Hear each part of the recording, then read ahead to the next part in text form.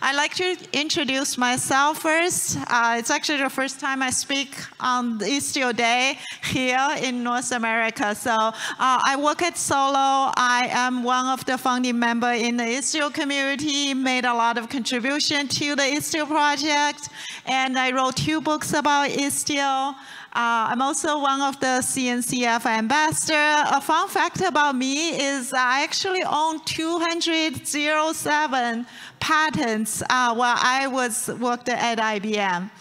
With that, I would like to pass the mic to each of our panelists. Eric, can you lead the way? Good afternoon. My name's Eric Van Orman. I don't know how long I've been on the TOC now, maybe 2 years? 2 years. I was going to say 2 years. I work for IBM, and I'm on the TOC, and I'm also the work group lead for the test and release work group, as well as a doc maintainer. John, can you go next? Hey everyone, I'm John Howard. I'm a software engineer at Google. I've been working on Istio for about 5 years now. Go ahead, Mitch. Hey everybody, I'm Mitch Connors. I'm that black sort of square up there because I didn't do what Lynn asked me to do. Sorry, Lynn. I just remembered you asked me to put a photo there. Well, your face is here live. That's the most important thing. I'm a senior principal software engineer at Aviatrix, where I lead container networking. And I've been on the Istio project also for about 5 years, TOC. And this year I get to serve as a CNCF ambassador, which is a lot of fun. Yeah, awesome. Last but not the least, Neeraj. Hey everyone. Is the mic on? Yeah, I think so. I'm Neeraj Poddar. I'm VP of Engineering at Solo.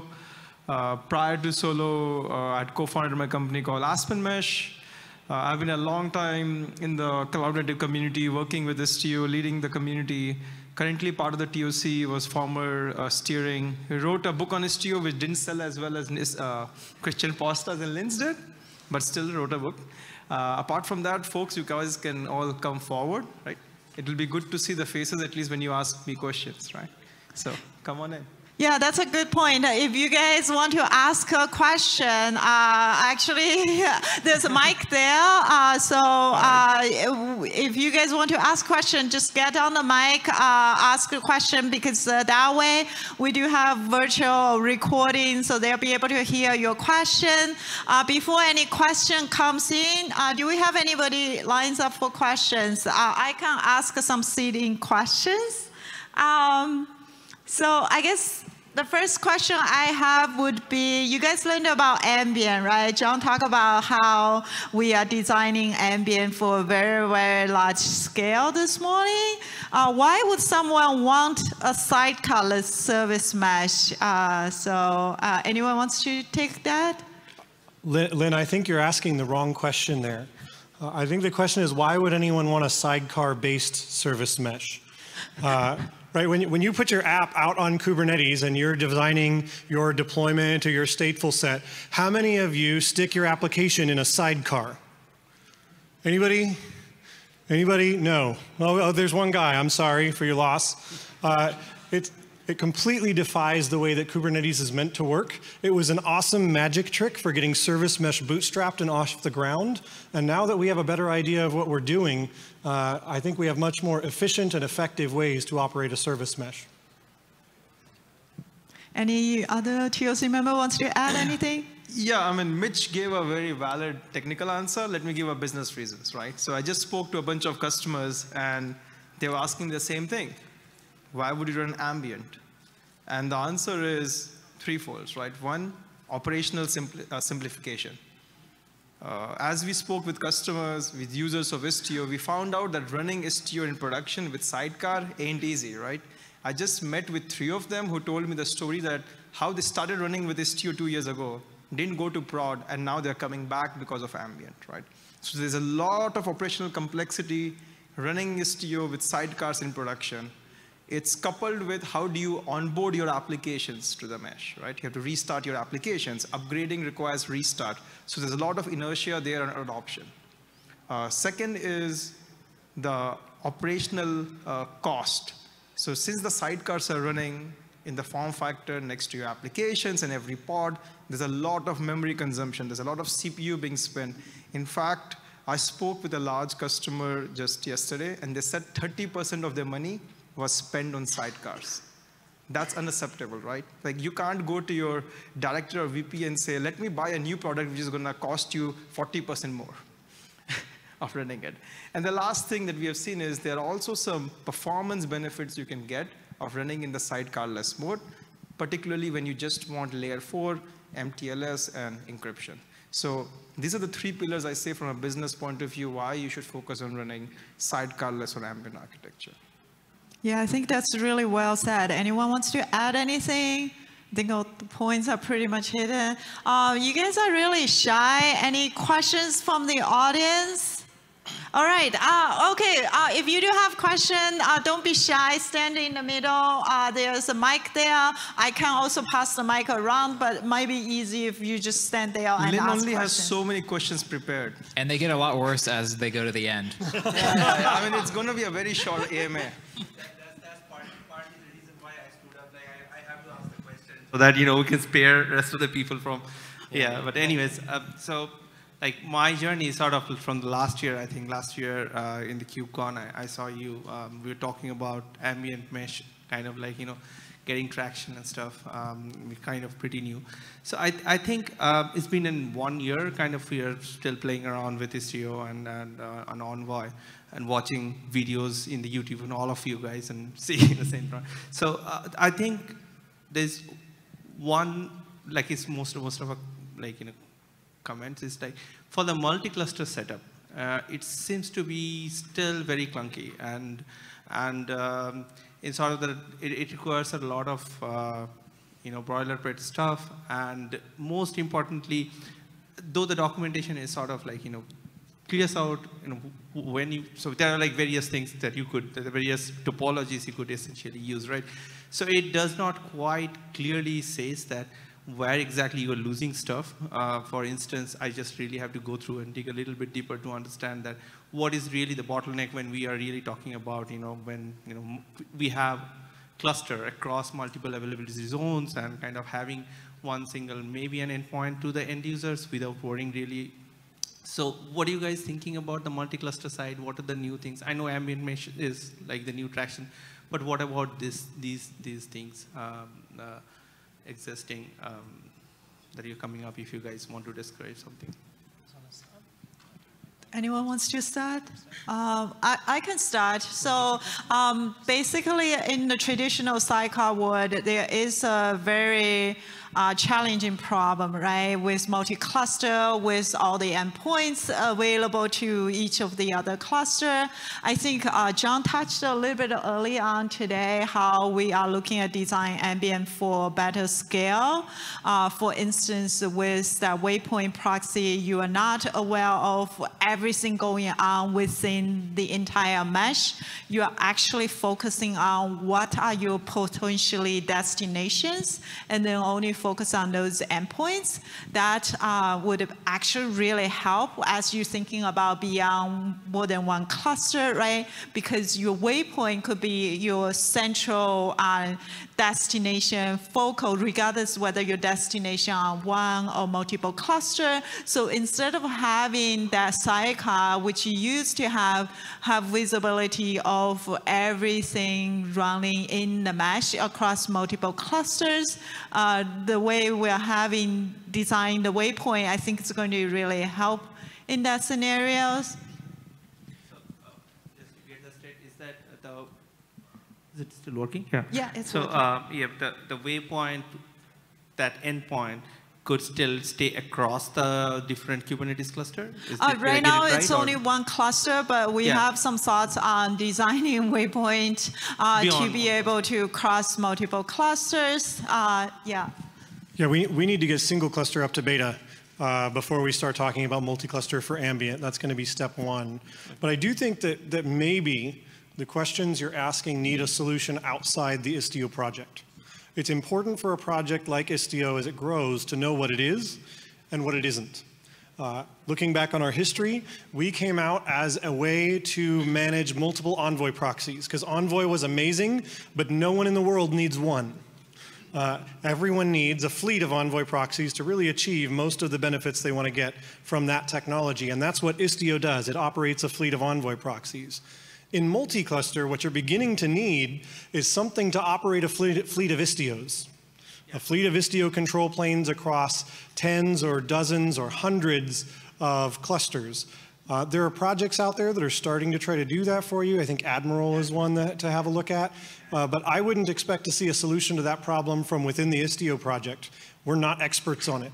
And you should find someone who is to help you solve it. Yeah, I mean, that's a very good point. I was going to mention the same thing around Istio is a toolbox, right? So we should provide the tools so that you can get multi-cluster setup for communication. But once you have a multi-cluster environment, there's a lot more to it.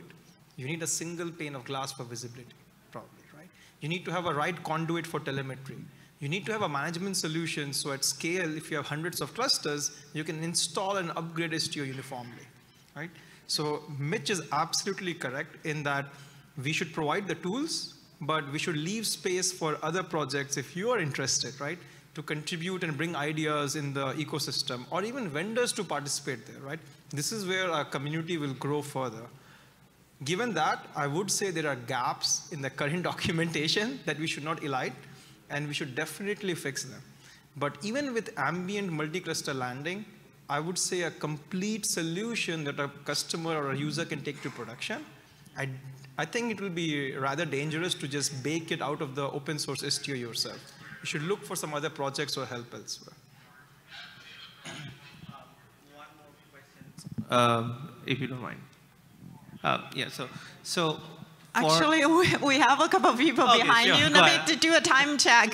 We may have to come back to you because I think our session is only 25 minutes. Thank you so much for that question. Yes.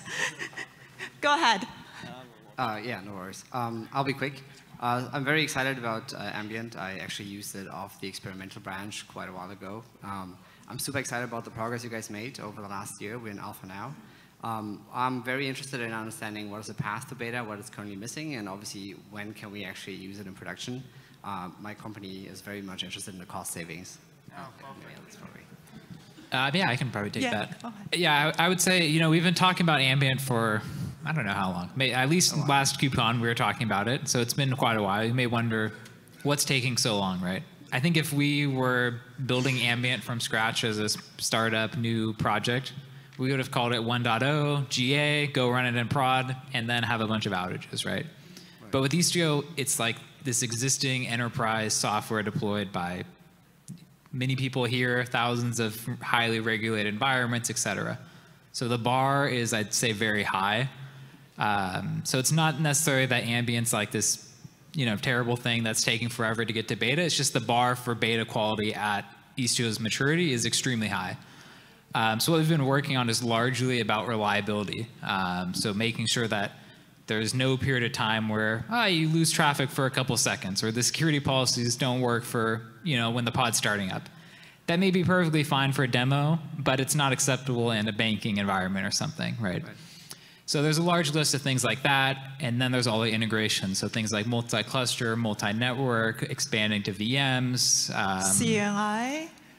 Yep, CNI, all these like CA integrations that we talked about. So there's all these areas because Istio is such an established project that we want to make sure the integrations are seamless and all that sort of thing. Probably missing a lot of other stuff. We do have a document that's kind of, I think it's called the Ambient Path to Beta or something, that kind of lists out these things, and we're starting to track that.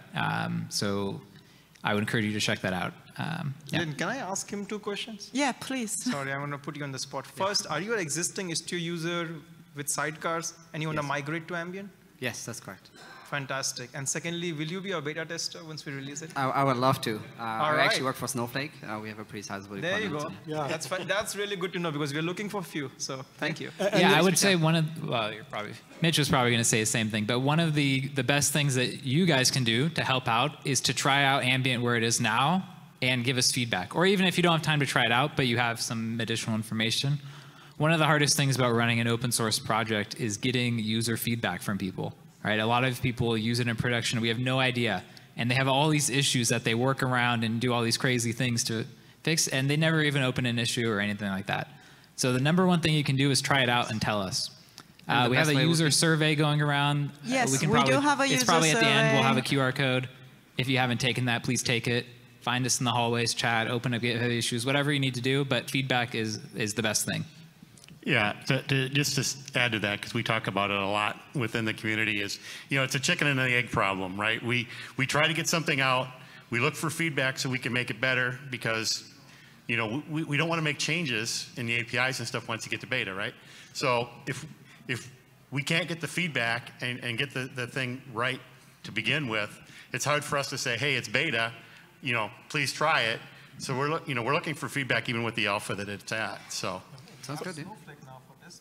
Thank you. Yeah, once it's beta, it's too late for feedback, for the most part. Bug fixes, yes. The API is the wrong shape. Sorry, we needed that feedback last year. So get your feedback in while you can. Thank you. Yeah, thanks for that great question.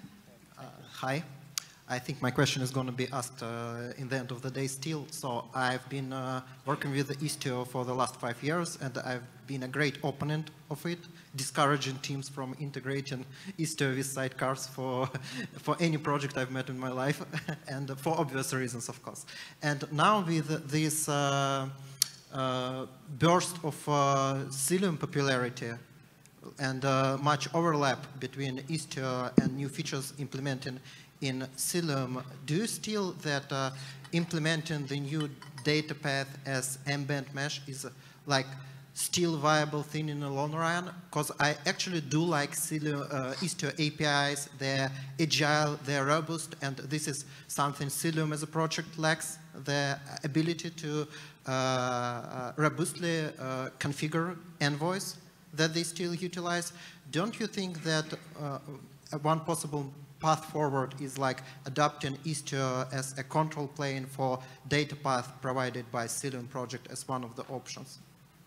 So we're constantly looking at integration with the Cilium project, right? So the sidecar of Istio integrates really, really well with Cilium when you use Cilium as a CNI. So you can have Cilium network policy enforced along with your sidecar function perfect fine, right? For ambient, we're looking at doing the same thing, right? So we do expect your network policy continue to be enforced by Cilium, but as any of security, I was saying, we do expect you pick the right tools for your job, right? Like Istio is designed to do mutual TLS, secure your application communication within the mesh. And if you're looking for FIPS compliance, Istio is designed for that, along with layer 7 processing, WASM integration, traffic shifting, canary base. So that I do expect Istio will continue to be shine there, especially with ambient to have the right architecture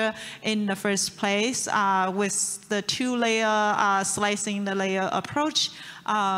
So we do expect we continue to work with Cilium, but mostly on the CNI layer. Yeah, I'll just say one thing. You said you've been working with Istio for 5 years? Yeah. Thank you. You're a warrior. I think you have lots of burns, right? Yeah, I've been actually running it as ingress gateway at scale for millions of RPS for years. Fantastic. Just never using sidecars for anything. Right. So we want to be able to interview you in that case. If those of you who have been, see, that's what. But I'll add one thing on Cilium, though, right? See, for an open source project like Istio, which is already being run in production for large scale environments, it's important to understand what we can be good at, what can we securely and reliably do, instead of ever expanding our scope, right? So that's why what Lynn said. We want to integrate with as a CNI layer. Now, there is marketing fluff saying sometimes how particular service mesh based on eBPF can solve all your problems. That's not really true, right? It has to have strong technological foundational stuff to say that you're doing mutual TLS, right? I feel very strongly that Envoy as a layer 7 and a layer 4 proxy is the right choice. And that's what Envoy will always, that's what Istio will always configure. I think for CNI, if you're using eBPF, you should continue to use that. You should continue to use Cilium. I really don't see Istio configuring Cilium data path helping in a way, because the set of functionality there is not it's just not there for what we want to use. It actually is, because the Cilium agent itself incorporates Envoy binary inside, so the eBPF hook only redirects the traffic. But then so that's a layer 7 proxy, which is deployed in a multi-tenant way, which inherently is unsafe. That's the problem. Yeah, it's a per node Envoy proxy, yeah, it's per which node, but Envoy. But there is an ongoing proposal to split the threading models for listeners so that each listener can implement. That's a big, big refactor of a very stable proxy that is running in production for the last 6 years. I first saw the proposal in EnvoyCon, I think 2019. Exactly. So. Don't you think that this is a way forward? No, is it fair to call it vaporware? I don't know that there's any. I've spent last 10 years creating proxies. The number of mistakes you make creating stable proxies that people can use the surface area is huge. Envoy is there where people trust it. Changing the fundamental guts right now for a use case that has no legs, I don't think is the direction that the community should go. I think we need to agree to disagree, because Nginx was following the same model for years until it became completely obsolete by Envoy, right? So I think we need to be careful that we don't turn this into a other project bashing session. There are some amazing service mesh technologies out there beside Istio, and you should approach them with a requirements perspective. Tomorrow, Liz Rice is going to be giving a talk from Isovalent on why sometimes you don't need MTLS. That's a little surprising to me. I feel like generally you need MTLS. Right. You should go to that talk and listen and bring your security requirements in mind and pick whatever meets your requirements. I'm in complete agreement that you don't always need MTLS for any case. So, we should definitely chat, because you are running it in production for the last 5 years. I want to understand your use cases better. Okay. Right? But thank you. Thanks. If I could add something, I think I have a bit of a different perspective from some folks here. You know, we talk a lot about how we split the proxy, and we have the ztunnel layer and the waypoint layer. And in my mind, the real service mesh functionality that we want is all about the waypoint. I don't want to be in the business of operating a ztunnel. I don't want to be doing this node networking stuff, right? The CNIs already do that. But what they don't do is give us the secure transport, encryption, and identity layer. If they did, I would happily use that, right? I really don't want to be in this business of this node networking, right? It's not fun. The fun stuff is all the great functionality we can put in the waypoint proxy. WASM, rich telemetry, cool routing features, failover, reliability, all this stuff, right? I want the networking layer to be better, but it's not quite there yet. So we have to bridge the gap as part of Istio so that our users can have that secure end-to-end encryption. If eventually the rest of the ecosystem picks up and can provide that for us, I'd be happy to integrate personally. Yeah, I totally agree with you.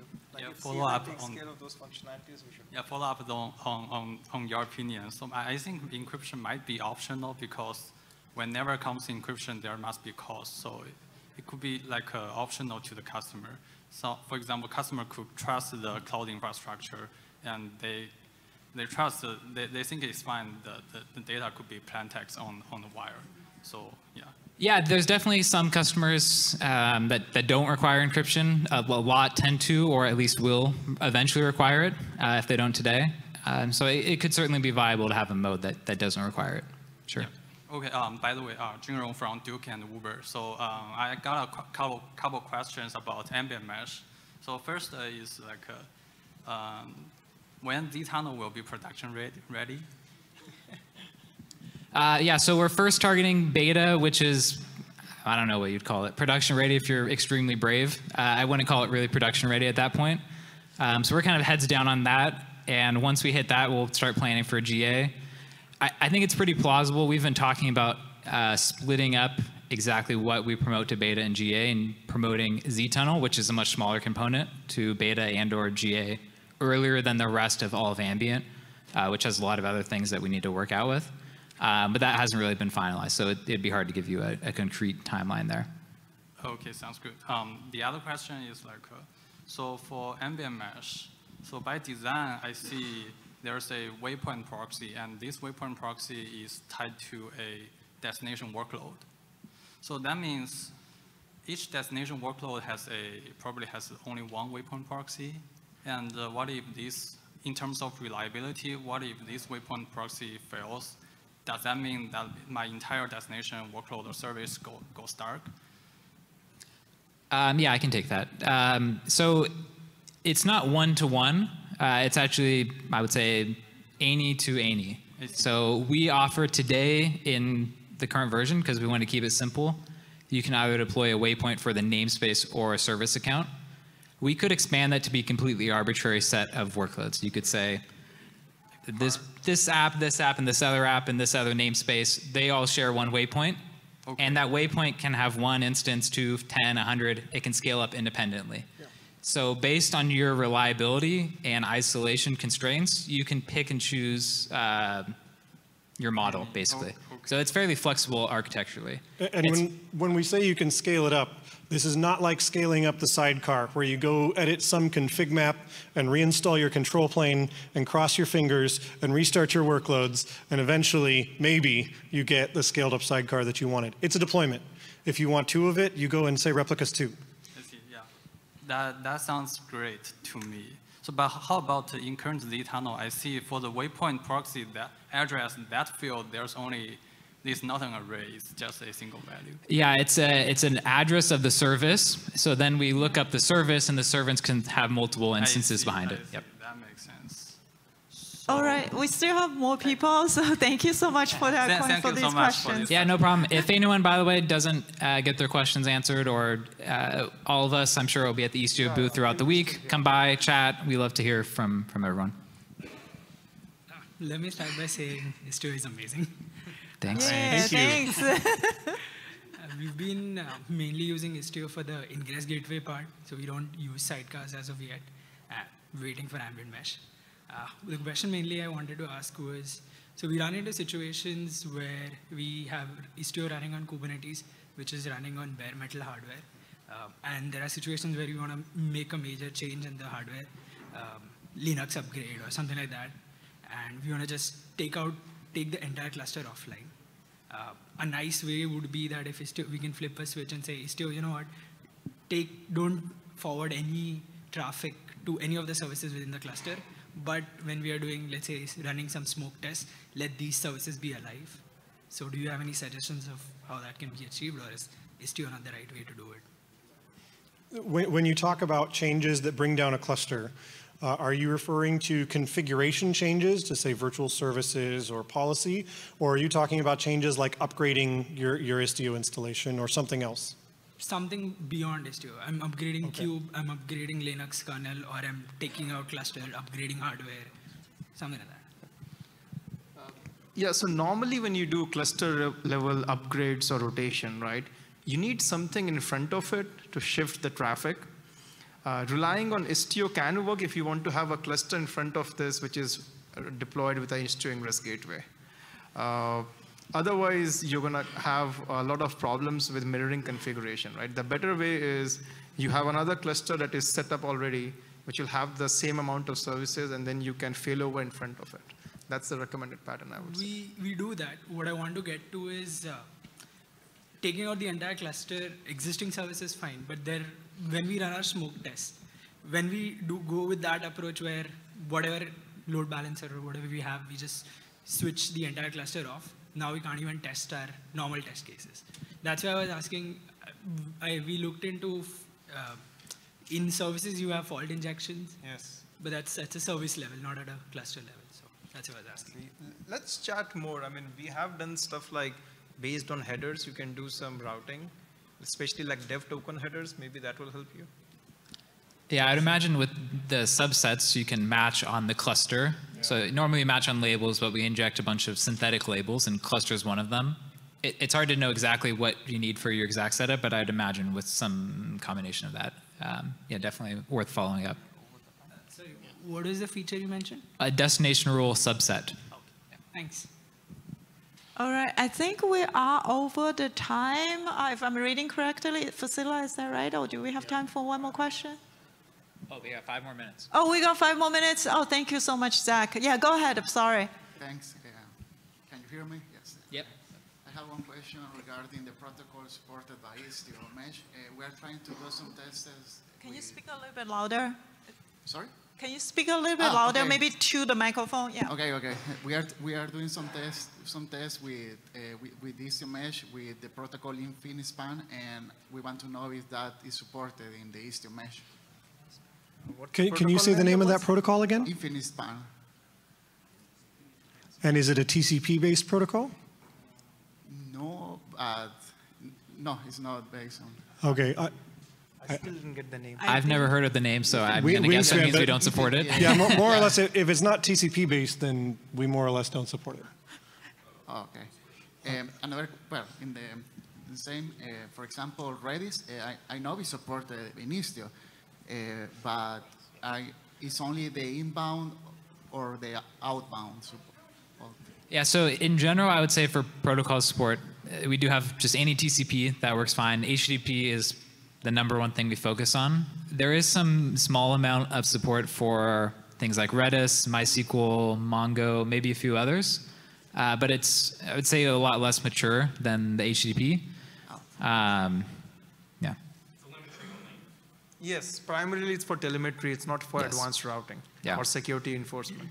Okay, thank you. There is this project that I can't pronounce, but you can probably find it. Iraqi? Iraqi. Yeah, they do. They kind of layer on top of Istio and add a bunch of different protocol support. You might want to check that out. Oh, yeah. And if your protocol is UDP based, you might look at Cisco has a sandbox project called Media Streaming Mesh. It's sandbox. It's still not mature yet, but they're looking at RTSP and other UDP based protocols in a mesh sort of architecture. Istio may get there eventually with ambient, but it's going to be a little bit. Thank you. Thanks for asking. Yeah, thanks for that question. Also a question, so if you are interested in Lightning protocol, you can look into our community. Okay. All right, yeah, thanks thank for you. that mention. All right, I guess it's time for us to wrap up. Thank you everyone so much, and thank you for all the panelists. We will be around if you guys have more questions. I wasn't kidding about turning the tables on you. If you've been an Istio user for some time and want to talk, I would love to interview you and better get to understand what's going on and what you think about ambient. Absolutely. Thanks, everyone.